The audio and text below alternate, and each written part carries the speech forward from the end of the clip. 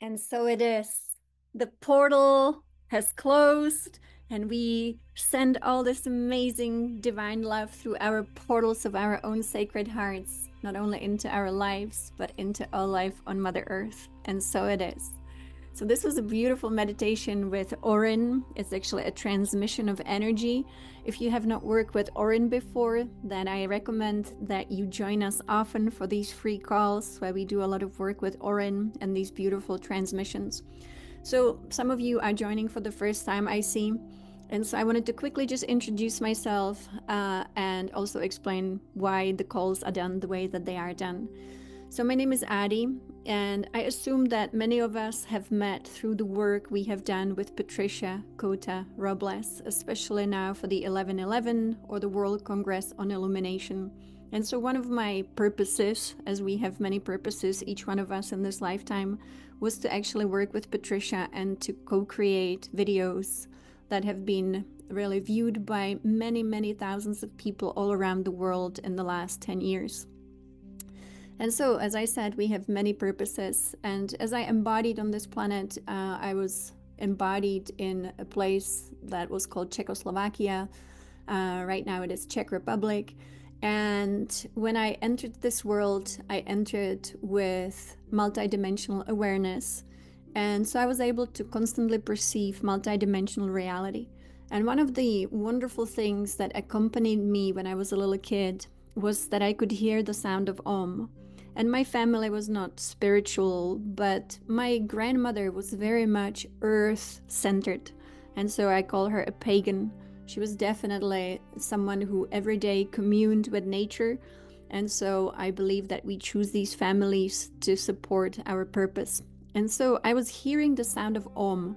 And you know, as a little kid, you don't like think about it because it just is. And so for me, it was this experience of the oneness of all life. So every time the sound of Om sounded, everything around me always became one. And so, you know, I experienced this underlying oneness of all life, which is really what's guiding us through this ascension process. And of course, even though we are born into small bodies, we are not small in any way. We are very, very, very, very vast beings with vast consciousness. And that was my next experience in my childhood.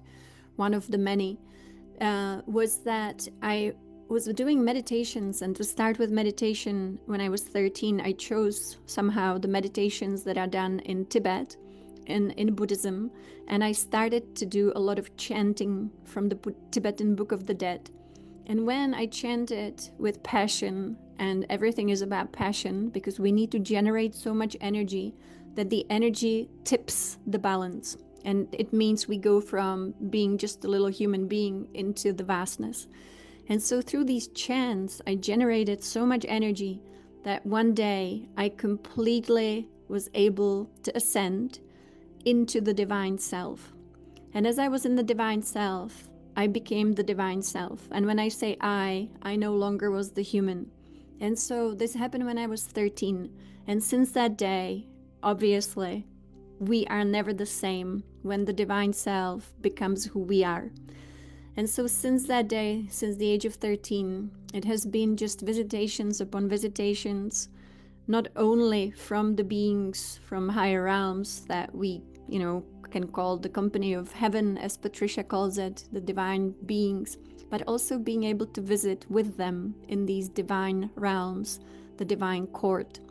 And so for decades and decades, this has been happening, and it's still happening. And so here on these calls, I share whatever it is that is given to us here through this channel, really. And that is the Green Tara, the cosmic Mother Nature. And so we have been working here mainly with Divine Mother. In 2017, in the middle of the night, we were doing some invocations with Patricia Cota Robles, and it was in 2017 in August, which was the night of the solar eclipse, which was a very powerful eclipse. And during the eclipse, it's a window of cosmic opportunity. And what happened after all the chanting with Patricia, suddenly Divine Mother appeared. For the first time, I was able to see her in the physical. And she actually came into our home in the middle of the night, and that was an initiation. And if you listen to Patricia's call on 11/11, for example, she was explaining how Divine Mother has been coming back into this world little by little for decades. And so some people met Divine Mother, decades ago, and some people are meeting her now. And so it's not exactly that was the night when she arrived, but that was the night when I got to meet her. Now, when you meet Divine Mother, of course, again, life-changing experience. You can never ever go back to being your old self.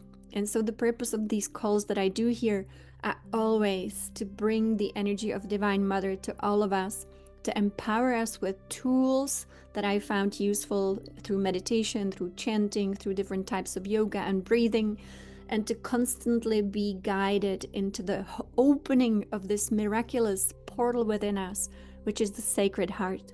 Divine Mother is coming into this world through her children. And so some children still have very closed hearts. And those are the children, they are all her children, but some have very closed hearts.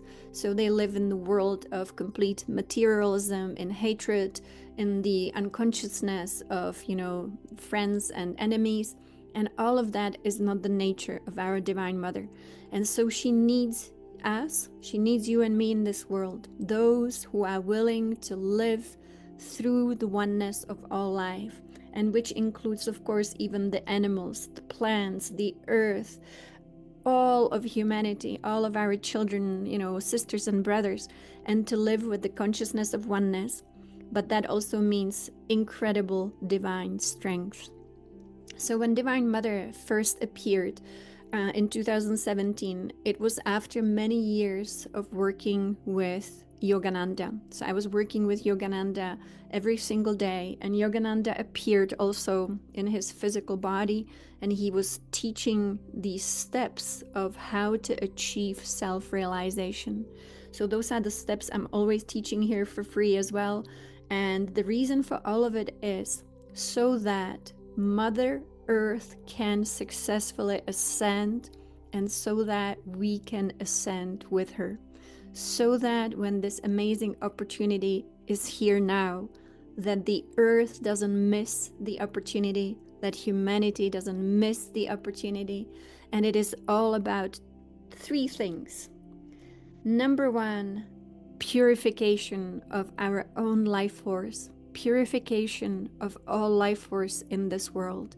We use different tools for purification, but here very often we use the violet flame, whether it is with Patricia or whether it is with Orin, but also I personally use the living fire of God, just like the yogis did, which would be the golden fire of God. So once we purify enough, then we have removed the dirt that surrounds us. You can bet that every single one of us has some kind of dirt around us just by the nature of this world, whether it is us creating it or whether we simply got into it by being here in this world. This world got very dirty, and the dirt in this world was all about unconsciousness and lack of love. And so we purify our own being, but we purify the world every single day until it's all done. It's like a big burden, it's like a big, big burden sitting upon the earth. But every time we meditate, every time we are loving, every time we chant a mantra, we make big difference in this world. I've seen it with every mantra we sing, with every Om we sing, we make a huge, huge difference in this world. And so, for example, Om, I recommend every single day as the simplest, most powerful tool we have in this world. Of course, along with the violet flame or the living fire of God. So once we have purified enough, then what? Then we need to add more light. So like I said, it's actually a 3-step process. Number 1, purification. Number 2 is adding light. So think about it this way. First, we get rid of the dirt, but then we want to shine up. And so how do we shine up? We work with these different kingdoms and queendoms, and we work with light, adding light. And this is an ancient practice. This has nothing to do with the modern, light working terms. This is ancient, always adding light. And light is inexhaustible, and we can add every day more and more and more and more light. And that is actually, by design, our purpose. And then finally, of course, what is it all about? It is about love. Light without love is not complete. It is about love light. And so how can we become all love? So once again, the process is very simple, 3 steps. Purification, adding light, becoming all love. So you can think about every day that way. When you wake up in the morning, and this is the teachings of Divine Mother, we want to every day step into the world with some kind of practice, not to just maintain our energy, but to every day clear and clean, and then enhance and enhance and enhance our energy. Ancient civilizations have known it. I personally always go back to the civilizations where I had a lot of embodiment on this planet, and it was the civilization that we know as Lemuria, but we called it Mu. And so we called it Mu for a very specific reason. It is the vibration, actually. It's not just a name, but Mu as really the holy cow. Mu makes the sound. That was the first civilization here on planet Earth that I personally actually remember really well. And so I go back to that because we didn't know evil. We didn't know dysfunction. We didn't know disease. We didn't know any distortions.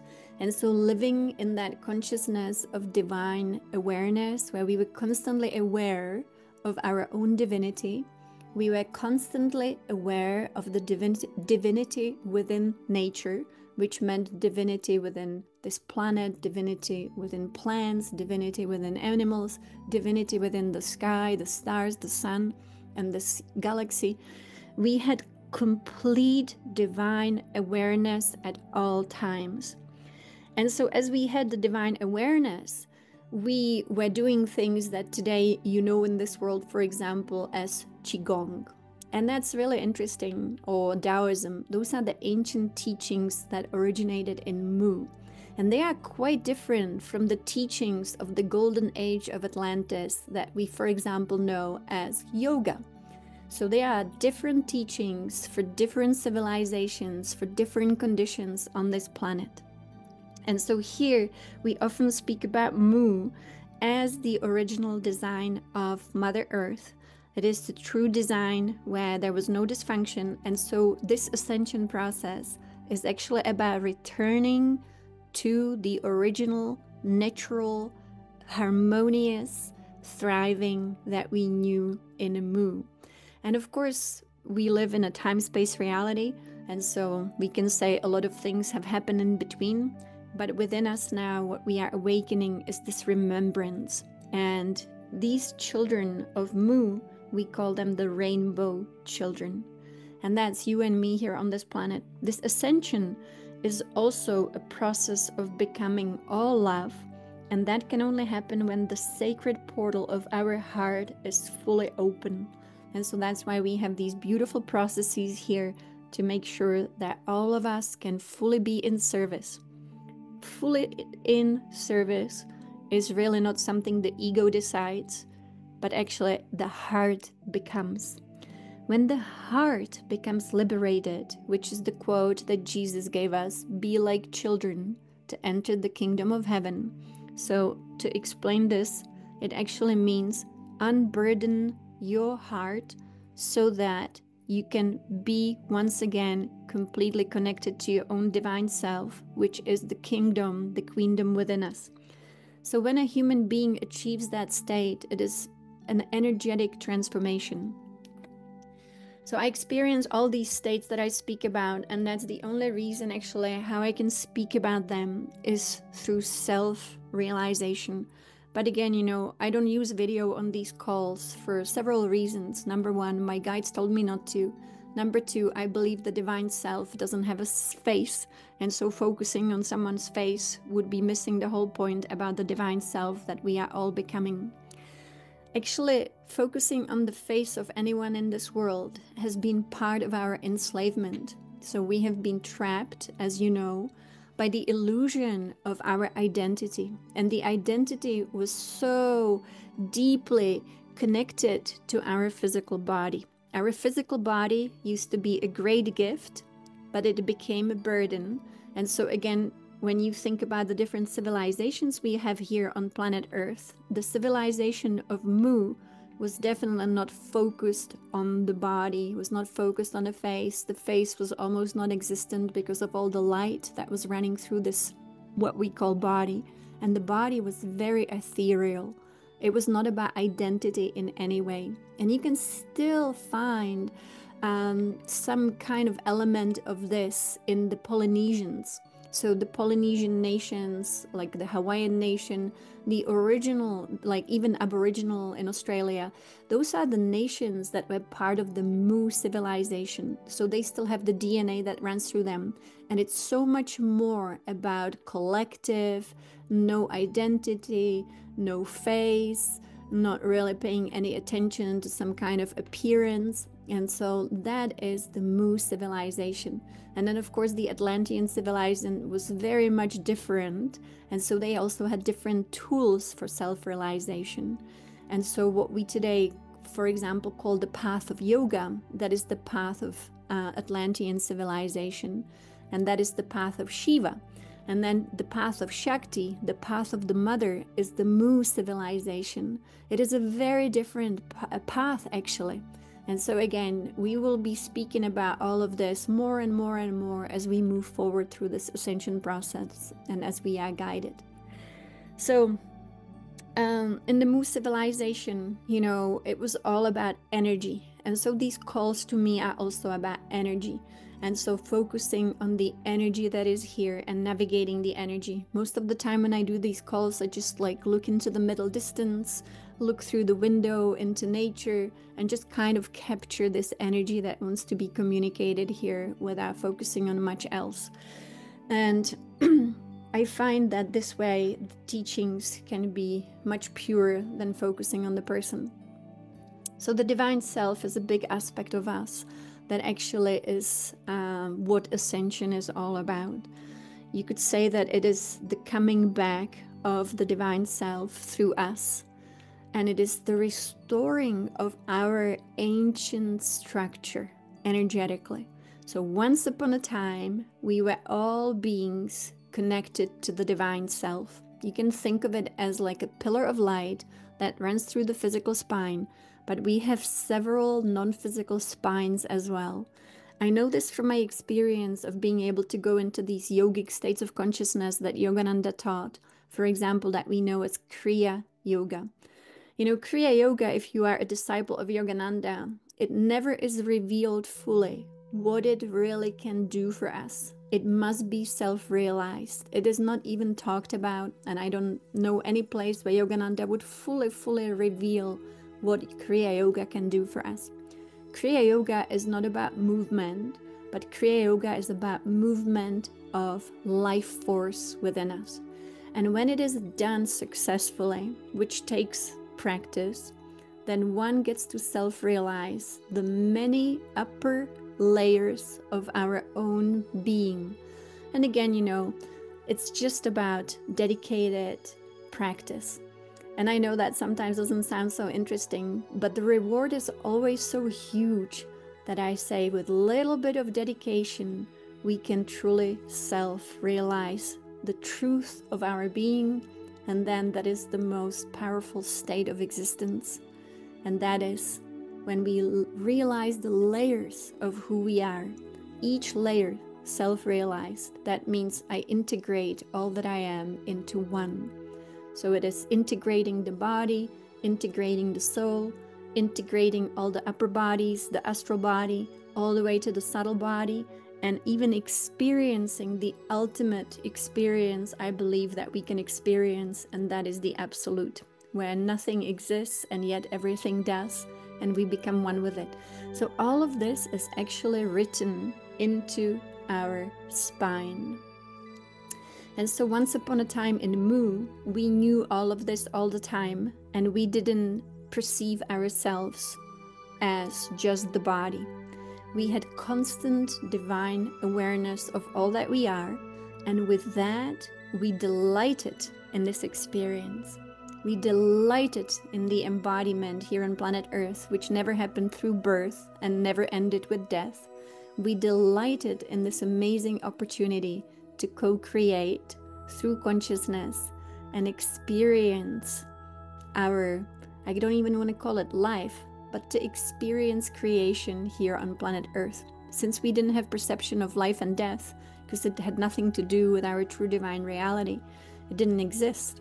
And so all that we knew was life. Life here, life somewhere else, life everywhere.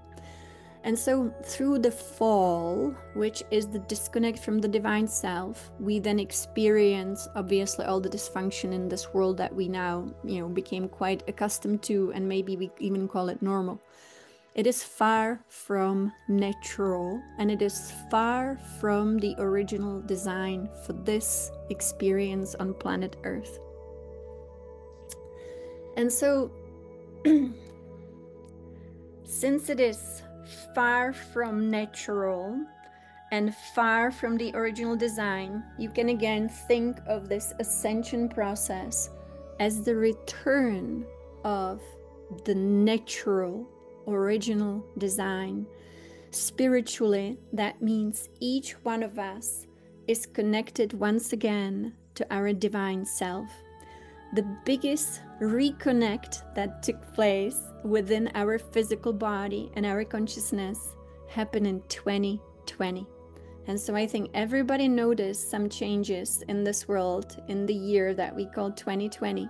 And these changes had to do, absolutely all of them, with the purification of the vessel, so that we can again receive the divine self. That is the return of grace. Grace is a nickname for Divine Mother, but the grace is also a nickname for divine self. And so today, the 22nd of November, that's again Divine Mother's numbers. And John, happy birthday. I believe you said today is your happy birthday. So what a great number to be born on for numerology. So 2 and 2, when you look at these numbers, they are two serpents. And the two serpents we often speak about in different teachings, the serpents of creation. So all these numbers that we know, they come actually from higher realms, and we didn't make them up as humanity. We received them as cosmic language. So thank you. And John, thank you for all that you do here for us and all the wonderful contributions of energy. So ascension is a very complex process of restoring connection between the earth and her higher self, between you and your higher self and every single one of us. This higher self is not just a random higher self. It is higher in terms of dimension. We have several higher selves. But if we want to be precise, we will say that the human being has many layers. The first layer that we perceive here as us is you and me in these physical bodies. That's quite obvious. Everybody can see it. But if you had to extend your spine into higher and higher and higher realms, your spine would be actually pointing at a sun. And this sun is the luminous self. And the sun is at top of our multidimensional spine. And the sun is your divine self. Every single one of us has the same fractal of the divine self. It means the divine self is where we all are one. And then the divine self never ever descends completely into anyone and anything, but it is always shining its light. The divine self is not a woman, the divine self is not a man, the divine self is the I am. It is the most eternal, infinite aspect of who we are. And when we can hear it, we hear, I am, I am, I am that I am. That's where it all comes from the level of the divine self. Now the divine self is completely luminous. And so the divine self shines like the sun And it just simply does what it has always done, unchangingly. It is never changed by any conditions. It always is. It is what it is. I am that I am. And so anytime that we go through this experience here, which still is illusion, which still is duality, the most powerful tools that we have are the most simple tools. Number one, chanting your Oms to create harmony and love and peace in this world every single day. To chant Om to your life, to chant Om to any situation, to chant Om just because it's wonderful and because it's so powerful. But also we have the I am. And so let's say that the mind gets caught up in the illusion and in duality. We can immediately repair it by focusing on the third eye. Just like here Divine Mother has the beautiful Bindu on her third eye. We focus there, we lift our gaze into the third eye and just say, I am that I am. And that alone negates duality and illusion. These are very powerful tools that we have. And this is the time of the end of complexity when it comes to our tools. Divine Mother is the mother of simplicity. Even though everything is big, the mystery is so big, and we don't need to know the mystery inside out. We just need to be part of it in love. So every day, if I was to look at, how to live in this world, which we very often speak about here, and we provide the tools on how to live in this world, I would say, am I in love? Am I in love? And it doesn't have to be in love with a person. It can be in love with the world. It can be in love with humanity. It can be in love with divinity. It can be in love with Divine Mother. It can be in love with nature. But am I in love would be like the number one condition. And of course, ideally, we want to be always just unconditionally in love. So this world is very tempting, right? And again, we speak about, let me just find a different visual here. For example, this one, we recently co-created such beautiful visuals here and animated them for the 11/11 event, which so many of you helped us create. And so it's just this amazing video we now have. But this is an amazing animation of our great cosmic mother. And as she is moving the energy here, I know that all of us will receive it. And so, as Divine Mother is the mother of simplicity, this world is very tempting. The true meaning of temptation is not, necessarily all the things we have known as the obvious temptation. Temptation is a much, much bigger topic, actually. And it is like this. The world is a result of all of us together and so much more. This world became a trap for those immortal beings that we are. The movie Matrix, even though it has violence in it, and that's not ideal, but the movie Matrix, the number one Matrix, was the clear, actually, depiction of this world, how it is. So how this world became a trap, and again, it goes deep. It goes so deep that sometimes it's too big. Sometimes it's just, we can't even comprehend it. But just think about it this way. This world became a trap for the immortal souls. And so they started to come here again and again and again through different reasons, but we called it reincarnation. Until 2020. Until 2020. And so the world became the temptation. Not just what we would call, the sex, drugs, and rock and roll, but actually the whole world became a temptation. And this is how. The world started to seem like a reality. The world started to seem like a reality. And then we would say, this is reality. These are conditions. And then people would start liking them or disliking them. And that was part of the trap. Liking and disliking of conditions. That was the true meaning of temptation.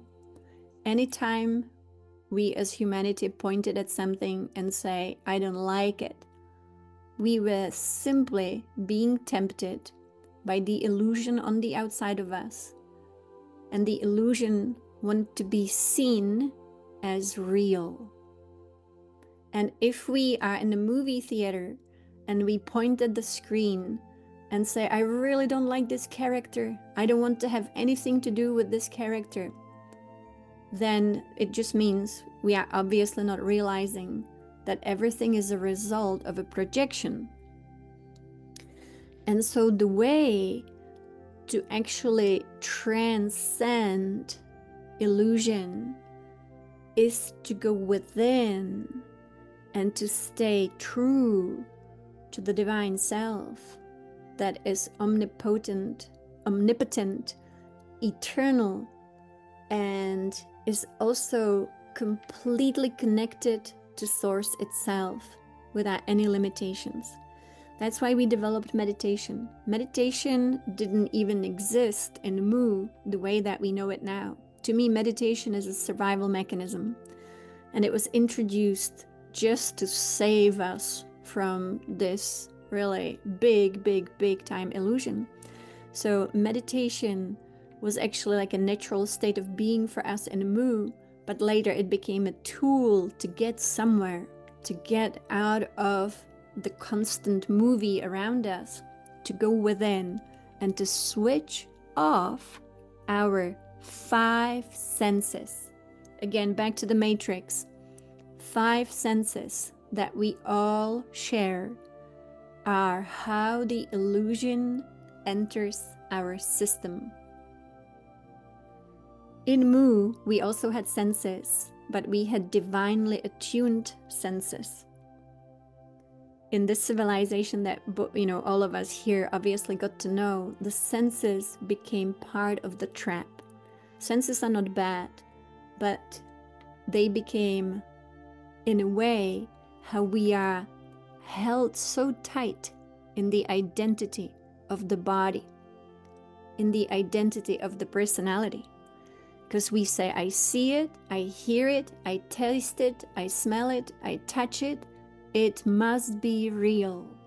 And it couldn't be farther from the truth. The yogis knew this, but only some yogis. It really takes a lot to be able to disconnect from 5 senses. And that is the whole teaching of the Kriya Yoga of Yogananda. Yogananda, the great avatar, he knew how to switch off all the senses. And when you switch off all the senses, what you're left with is your divine self. And that's where the power is. And so the more we learn to meditate these days, right? Meditation, obviously, but many people still use the senses while they meditate and use the mind while they meditate. Well, that leads to maybe nice calming effect, but that's about it. It doesn't have the effect that we really want to experience, which is the self-realization, which is realizing the true self, which is the I am. It is realizing the true self, which is the divine self. So for that, we do need a little bit of mastering, and we are together here practicing that mastering. It takes a little bit of practice, but again, the results are amazing. When we become one, it's just an energetic shift, but it is so profound that it's not in any way subtle.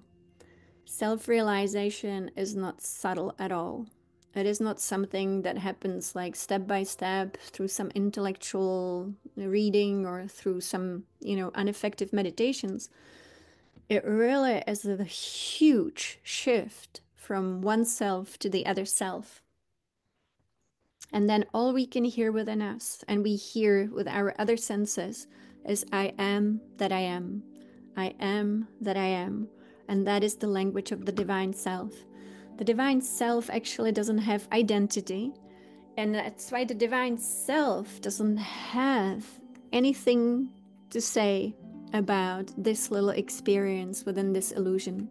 If the divine self ever had to have an opinion about something, it would not be the divine self. So the first time I got to meet, the divine self was when I was 13, and I just could not understand how the divine self can even fit in any way into the small person that we are here in this world. So it is the light of the divine self that channels through our multidimensional spine. It goes from source itself, and the light travels down, and it arrives in our nervous system, it arrives in our brain centers, it arrives in our chakra system, and if we are clean and clear, it shines through completely. It just shines through so completely. And if there is something in the way, then just like, if you take a pipe and the pipe will have dirt in it and you will try to put water through the pipe, it will not flow. It is exactly like that. So again, through all the different techniques we have here, and I just want to suggest, again, the two that I think are the most powerful these days. Chanting Om every single day a few times. Never do anything if you don't feel like it. And I mean it, because if you're going to be doing something like, oh, I hate meditation, I really can't stand it, and then you meditate and you have this feeling of like discomfort, a dislike, don't do it. Take the next logical step. And the next logical step is something you love. And so some people like to contemplate in nature and sit down with a cup of tea. If that's your next logical step, follow the path of love. Follow your passion. Follow your bliss. And that will get you far. And I'm going to just again speak from a personal example just so that you know. For example, I never enjoyed silent meditation. I tried it. I went to all these temples and, they would let us sit for many, many days. And they said, focus on the black dot on the wall. And they would put a black dot on the wall. And for 3 days, we were supposed to stare at the black dot. I felt uncomfortable sitting on the floor, cross-legged, didn't like it. I was not following my bliss. And so I thought, well, what would I enjoy? And then I came across Orin, which we listened to at the beginning. And I really enjoyed listening to Orin. And I didn't like to be sitting up. I thought sitting up is not comfortable for me. I want to be laying down in my meditation. So I just laid down on the couch. And for 30 minutes, I would listen to Orin's transmissions. And so I just followed the bliss. That was my bliss. And then the next thing you know, it developed. And then it went to the next stage, the next stage, the next stage, the next stage. But it was always about following your passion, following your bliss, and not putting yourself through some meditations that you're not enjoying. So again, find what you love. But if you would enjoy chanting Om every day, 3 times in the morning, starting your day with Om, and I'm just going to explain the reason for that, and then we will close. Divine Mother, she started to come since 2017, and now and again she would completely come in a physical reality. Now and again I would have multidimensional experiences with her, but it was in 2020, before the spring equinox. I was really begging her for the next service, because we are always in service here on this planet. How can we burst the illusion that is here and that runs so deep? How can we transcend duality in this world that again is the trap? And so I was sitting at a lake, and that was close to Mount Shasta, and I was just talking to her out loud, and there was no one there, and I just talked into the ethers. And I find that with Divine Mother, it is important to use our voice. So I was speaking it out loud. I was saying, Divine Mother, show me, what is the next thing that we can do for you? How can we serve you? And so that night, Divine Mother appeared, and it was in response to this call. And she said, let me show you the nature of your reality. And I'm going to find a picture here just so that you see what I'm talking about. Because I still find it, to be so important, since we can really make a big difference in this world by that. She showed me how we live in a quantum field. And so we are familiar with the term quantum field. And she said there are strings in the quantum field. And so I say, scientists have the string theory, and I've seen it. Divine Mother opened my third eye, and I was able to see this quantum field. And it surrounds us like this. But because sometimes we have, a lot of negative thought, or we have thoughts that, are not filled with love, and sometimes we do things that are not so great. And every time that we use life force without that love, without consciousness, it creates holes and kind of like broken strings in our quantum field. And then we live our life, and our life experiences reflect this broken field. So then we have so-called also broken lives, or broken experiences, or broken relationships, who knows what. And Divine Mother said, I'll show you how to fix all of this with Om. And then she said, just chant Om and see what happens. And so I was with her, and I could see the quantum field. And I definitely had some holes in my quantum field.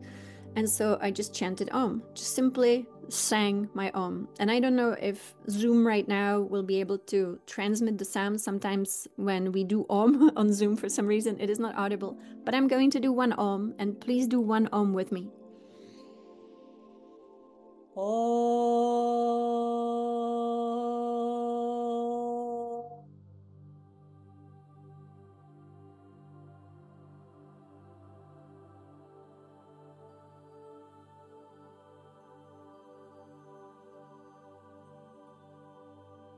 And so with this one Om, which is the sound of creation, we will speak again in the future about many different sounds of creation, but the one that creates, the one that is within all things created, is the sound of Om. And it is A-U-M, but we can totally just sing it or pronounce it as O-M. It is totally fine. I've seen the power of it. It is not so much about how it is pronounced. It is about the power of it. And when I sang that one Om with Divine Mother, all the strings around me that were broken just remembered the divine perfection. And these strings started to repair themselves by the frequency of Om. So sound creates, sound heals. As we know, sound healing, of course. Everyone knows the power of sound. And so I now highly recommend to everyone to never skip your Oms. Oms repair quantum reality. And just a few days ago, I received a phone call from a lady who was definitely, I would say retired, and she found this teaching that I've been sharing here about Om. And so she took all her old photos of her life, and I think she was in her 80s, she said. And she just took all the photos of her life, the broken relationships, the divorces, and who knows what. And she said she just sat down with all these black and white photos, and she chanted Om to every single one of them. And she said her life completely changed just by chanting Om to our life, fixing past, present, and future all at once. And so my recommendation is, again, just going forward to focus on the 3 steps. Every day, even if you don't think you need it, purify. When you think you have done purification and you don't need it, purify the world. Purify yourself and the world every single day with something. It could be as simple as singing your Oms to the world. Number 2 is adding light to your own being, adding light to your community, adding light to the world. And we do it through meditation, and we have great tools for that as well. Simply calling in the light. Everything can be so simple. I'm calling in the light. I am bringing the light. I am anchoring the light. As I walk here upon this world, light comes through me. And then finally, am I all love? Am I in love with life? We are not asked to love, for example, when someone's criminal. We are not asked to love the ones who, abuse the world. That is different. It's actually a misunderstanding. But we are asked to be the divine self. And the divine self, as you know, is the sun. Really, sun, the shining sun. And so the shining sun doesn't change. The shining sun doesn't say, I need to send love to this and not to that. The sun is what it is. I am that I am. That is the language of the sun. That is the language of the divine self. And so with that, I will close by again a little transmission of beautiful energy here from our Mahaprakriti, just the one we had. This is a new world that we are in. And as she transmits her beautiful light blue energy, many people around the world are seeing the light blue light. I've now heard so many people saying they start seeing light blue light around them. They even had visitations of Divine Mother, and she was in light blue light. Very often we would see orbs around people that are light blue light. This is the return of the Mother. And so here, these Zoom calls, I used to do them new moon to full moon, but right now I'm at school studying, so I don't have so much time. But we will again meet in a few days, and it will be in December. And so I will put it on the website. I will send an email, but just so that you know, it will be on December 6th, which for me is a Friday here in the US. And what is happening right now, we are in the process of purification. So many of you might be having multidimensional experiences. We are working in teams in higher realms, and we are working with Divine Mother. We are working with her elements. We are working right now, for example, with the element of water in higher realms. We are purifying the waters of the earth. We are working with the great Yogananda, whether you like him or not, whether you've seen him or not, whether you've learned from him or not. Yogananda is a great being who's been redesigning this world since 2020, and he is absolutely in charge in higher realms, and he is the one who redesigned the death process of the human being since 2020. So we no longer are in the trap of reincarnation. So Yogananda is teaching all of us in higher realms right now, and we are all learning about our light body. And so our next event will be on Friday, December the 6th, and also this December, which will be around the solstice, which will be super, super important time. I will be teaching a free online retreat, and it will be all about embodying the divine self. And so thank you so much for being here, and many blessings to all of you. Thank you.